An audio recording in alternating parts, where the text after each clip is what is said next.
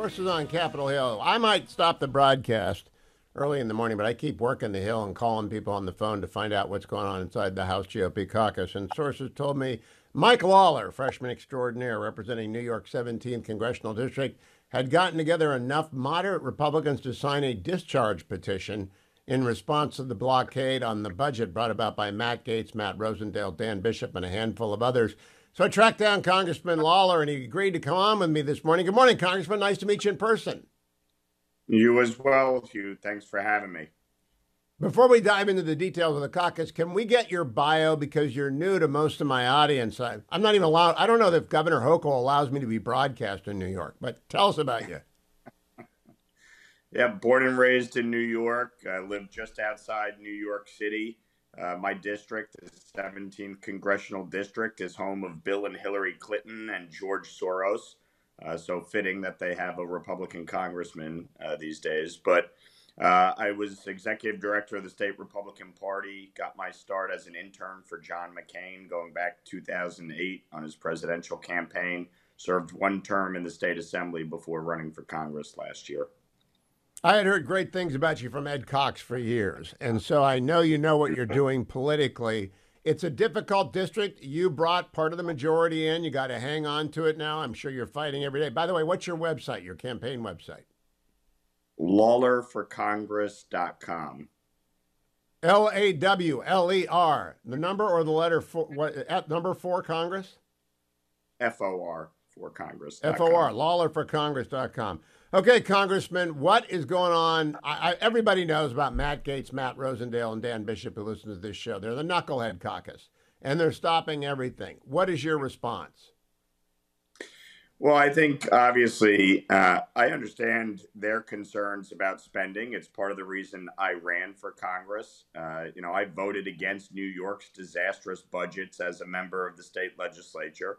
We absolutely need to rein in spending. But we only control 1/2 of 1/3 of the government. And when you don't control the Senate and you don't control the White House, there's a reality that we have to deal with. We still have to govern. The American people did elect us to serve as a check and balance on the Biden agenda, the $5 trillion in new spending, and we want to rein that in. But we can't rein that in if we can't pass legislation through the House. And every day that passes, we are giving Chuck Schumer and Joe Biden a stronger hand. This is a disastrous economy. Obviously, the southern border is a complete mess. We're feeling the impacts of that in New York.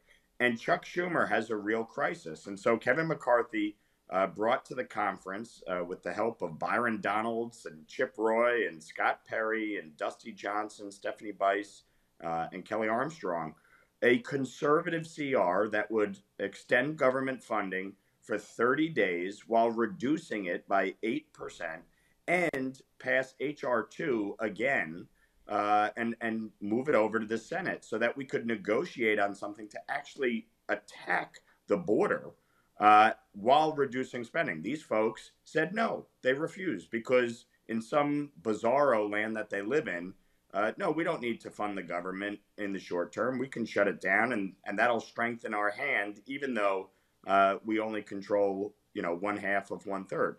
So it really makes no sense. They now are demanding that we pass 4 appropriations bills at once, and then maybe start handling a few others, and then maybe handle a few others after that, and then maybe they would consider a CR. I didn't come here to shut the government down or play stupid games so we could raise, $5 donations by claiming we're doing something and sticking it to the administration, when in fact all they would be doing is screwing the American people. You're not saving money in a shutdown. In fact, it's going to cost more money in a shutdown. And at the end of the day, they're weakening our hand and the speaker's hand to negotiate. I don't think they've ever played cards in their life. And I don't think they know what the first mover advantage is. If you put the Republican congressional resolution with the reductions in the border security in it over on the desk of the Senate, then it has to come back to conference, and that's when the knives come out, and you have to get to yes. But then it's an equally born burden. They don't care because I think you nailed it. They want their name in the paper because it generates clicks to get them $5 and $10 donations by people who don't know any better that they're gumming up the works.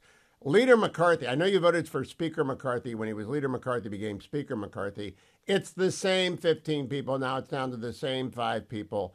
There really is no negotiating with them. So I think the only way to negotiate with them is to threaten the discharge petition. Would you tell us what that is and whether or not you've got the votes to bring that forward? Yeah, I've sat through hours of meetings and negotiations with these folks over the last 72 hours, and they continually move the goalposts. As I've said, they don't know how to take yes for an answer. They don't know how to define a win. They don't know how to work as a team. And so ultimately, we're left in a position where responsible people need to be the adults in the room. There are at least 5 of us, which is all that is needed, to sign a discharge petition, which would allow a bill to come to the floor for a vote. The Democrats have 213 signatures on a previously signed discharge during the debt ceiling negotiations. It's still live and active.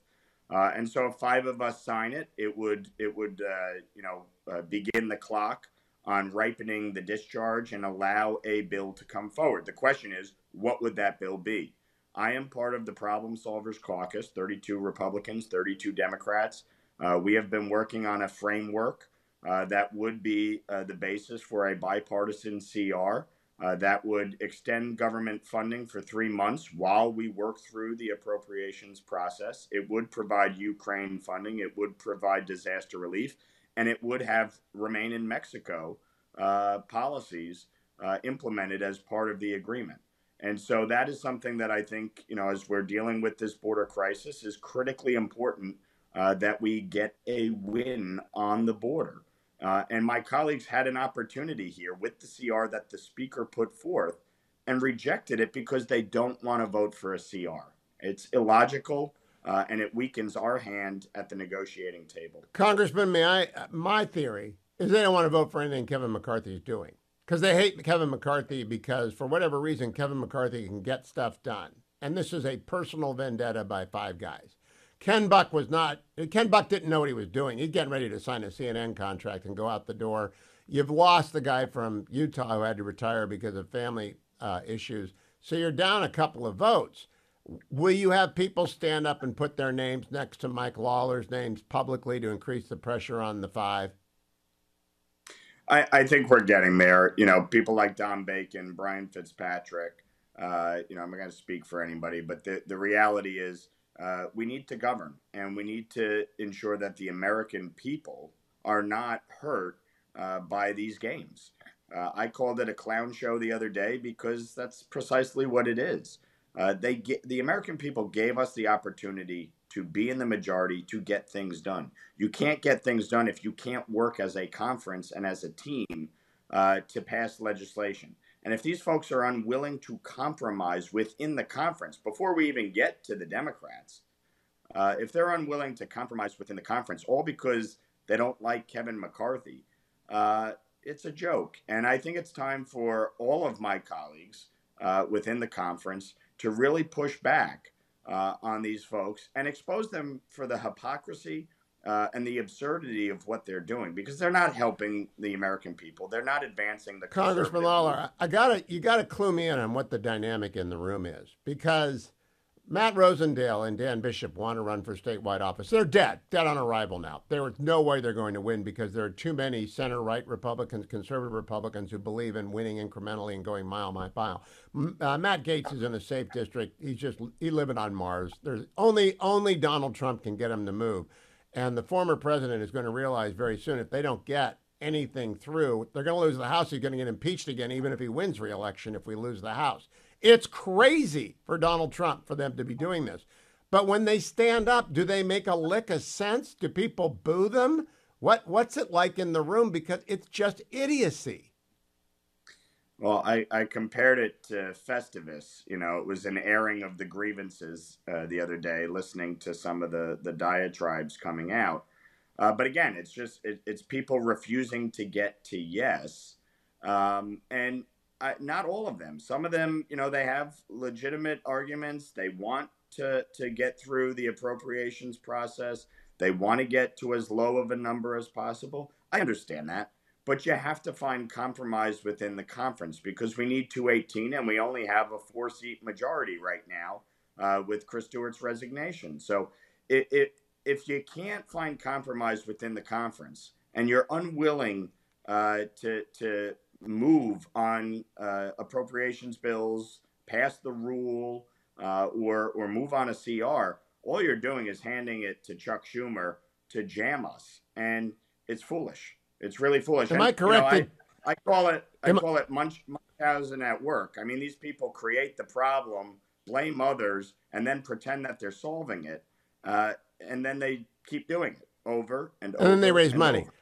But I followed Chip Roy on this as being sort of a very steady North Star of the serious, hardcore fiscal conservative. Chip Roy wanted to move the defense bill, did he not? Absolutely. And did every veteran in the House want to move? Chip was an honest broker in this. Byron Donald's honest broker in this. They understand that at the end of the day, we still have to move something through the House if we're going to be in a position to negotiate. It's the same thing as the debt ceiling. The reason we were able to jam Schumer is because we passed something off the House floor. Chuck Schumer didn't think we could do it. And once we did it, Schumer didn't have the votes to do anything in the Senate. And so Kevin McCarthy was able to negotiate with the president.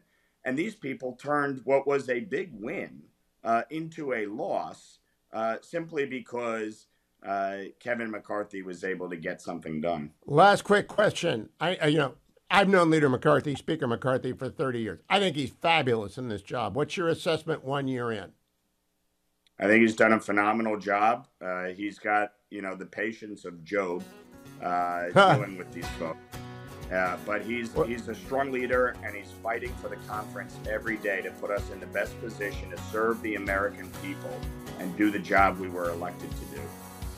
Great to meet you, Congressman Lawler. Keep coming back for a New Yorker. We didn't talk about the Yankees or the Jets, so that's a good thing. We'll talk about that next time. Thank you for joining me on